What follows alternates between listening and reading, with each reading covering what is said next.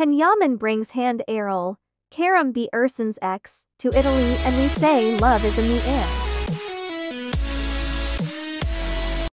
After anger with his fans, it seems that everything is back in place and Canyaman brings Hande Erçel to Italy to shoot his latest work.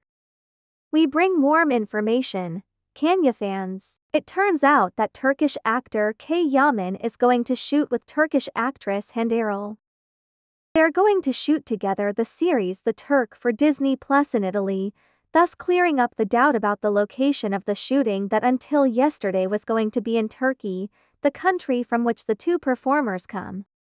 Hande Erçel is much loved in Italy for having played Ida in the soap opera Love is in the Air and for having also been the partner of the protagonist Kerem Bürsin. A few days ago the news broke and it was Canyaman himself who was angry with his fans for harassment and threatened to leave Rome.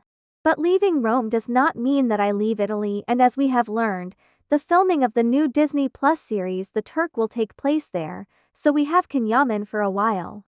Hande Erçel has just enjoyed a vacation in Milan to join the new Disney Plus project as soon as possible. The place where the series will be filmed is a secret, and even more so after Canyaman's harsh statement in which he accused fans of crossing the line. Anyway, we expect Canyaman to make good friends with Hande, and who knows if affection arises with friction and we have a new couple of handsome people in sight.